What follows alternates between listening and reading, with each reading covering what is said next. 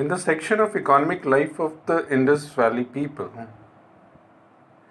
till now we have discussed about the different types of economic activities that were practiced by the Harappan people. We have seen that they were engaged in agriculture, domestication of animals. They were also engaged in making different type of crafts and industries. However, one of the very important economic activity of the people of Indus Valley civilization was trade and commerce. This civilization was an urban civilization, and a large number of people used to live in the urban centers, where the main economic activity used to be the secondary activities. And in that, trade and commerce was very important, was extremely important. Trade and commerce was in a very flourishing state in the Harappan civilization. Both internal and external trade was prospering. Different types of materials which were needed for the production of different type of crafts and to be used in different type of industries were procured by the Indus Valley people from different parts of the Indus Valley civilization region, and also from the outside regions like Central Asia and also the Arabian Peninsula. We have evidences about it.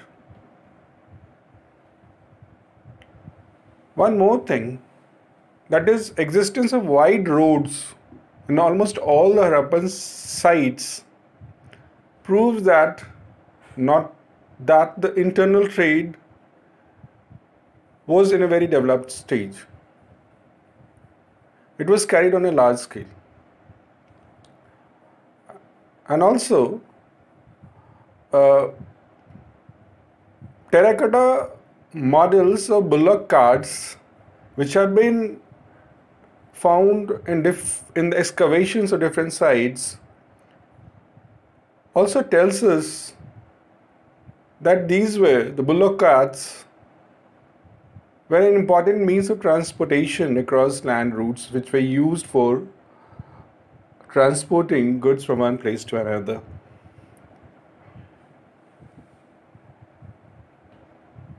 They must have been used for carrying goods from one place to another.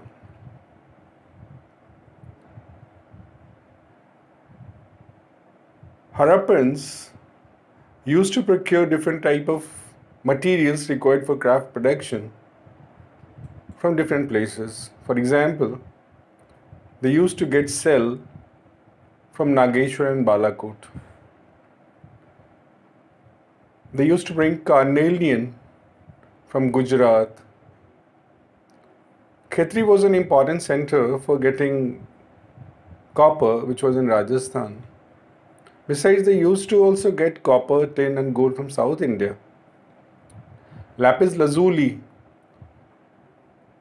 which was used in making beads, were brought from Kashmir and Afghanistan, and also Sartugai.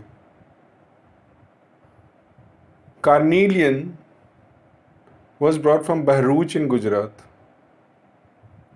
And different type of metals they used to get from Rajasthan also. I told you that Khetri was a very important region for getting copper.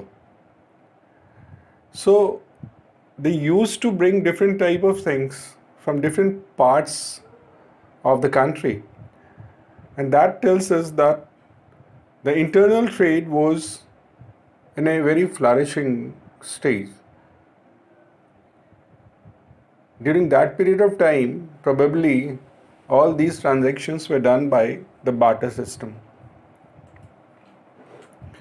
Besides,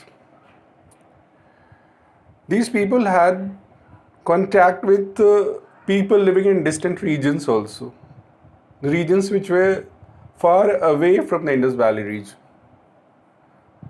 They had contact with the people in Mesopotamia. We have evidences about that. The Harappan people had their trading centers at Sartogoi in Afghanistan, which used to be the trading center from where the traders used to be in contact with the regions of Central Asia. There are evidences that copper, which was a very important metal, that was also brought from Oman, from the Arabian Peninsula. You know that this civilization was a Bronze Age civilization, and bronze was prepared by alloying copper with tin. Different types of tools and implements and crafts were made of bronze, and that's why we call this civilization as a Bronze Age civilization. So one source of copper was Oman also, and we have evidences that the Harappan people had connections with the Oman region, and they used to get copper from there also. Besides, we have proper evidences regarding the commercial relations of Harappan people with the region of Tigris and Euphrates, that is Mesopotamia. Several seals have been found in Mesopotamia, which tells us about the connection with the Harappan sites. In the Mesopotamian record, there is a mention of a trading relation with Melua. Probably this name was used for the Indus Valley region by the Mesopotamians. Besides, Mesopotamian texts also speak about Dilmun and Magan, which were probably intermediary trading places between the Mesopotamian region and the Indus Valley region. Dilmun has been identified with Bahrain in the Persian Gulf, and Magan is identified with Oman. So, trade and commerce in the Indus Valley region was flourishing. Not only internal trade but external trade was also flourishing. Bales of cotton have been found in Mesopotamia with seals stating that these products had come from the Indus Valley region. Lothal was a dockyard. Lothal was having a dockyard, a terracotta model of a ship with stick impressed sockets for the mast and eye holes for fixing the riggings in the ship was also found in Lothal. I told you a dockyard has been found over there. So it seems ships and boats were mainly used for the external trade, which linked the regions of the Persian Gulf with the Indus Valley region and with the Mesopotamian region.